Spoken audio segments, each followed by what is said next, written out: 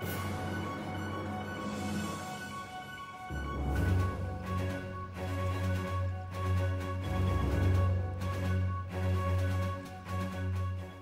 everyone, my name is Molly with the Coastal Watershed Council.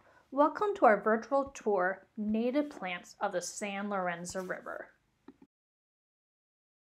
Let's first talk to an expert.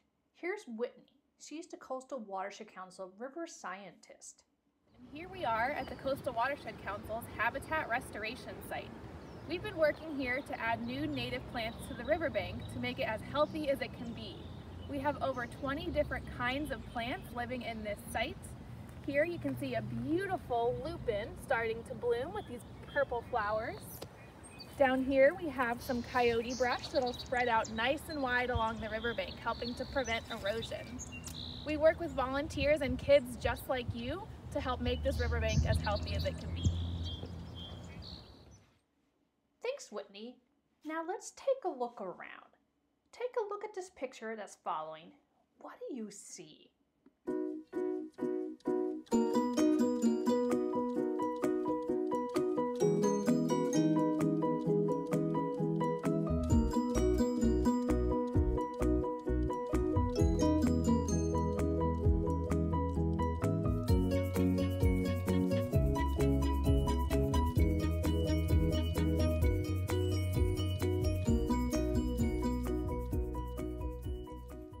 So if you look closely, you probably saw all these blue flags that were next to all these native plants that our volunteers had planted.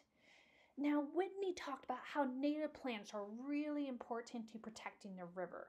That's because plants and trees along the banks of the river create habitat and help filter out pollution before it goes into the San Lorenzo River.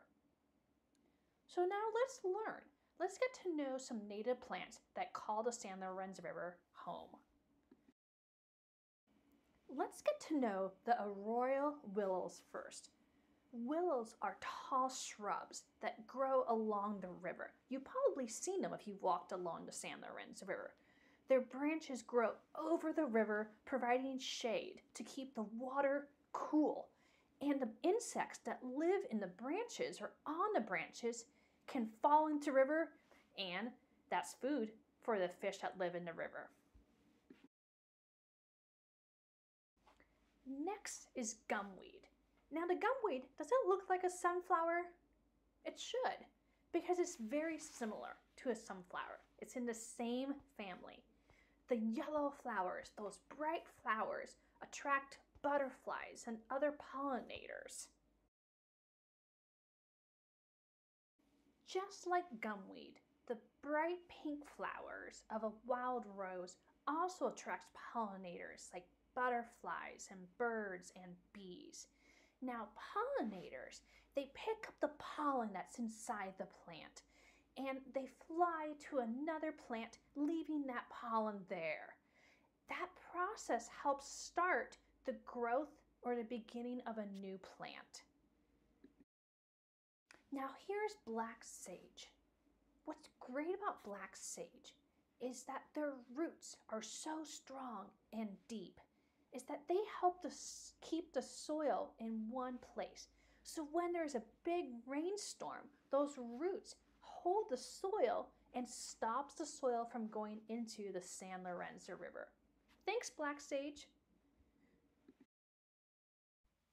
And here's our final native plant for today, the common yarrow. Now you might notice that there's a lot of little white flowers. That is how we can tell that it's yarrow. Also, if you have a chance to smell it, it smells strong and spicy. And then go ahead and touch it. The leaves feel feathery. So today, we got to learn a little bit more about the arroyo willow, gumweed, wild rose, black sage, and the common yarrow. It was fun to explore with you today.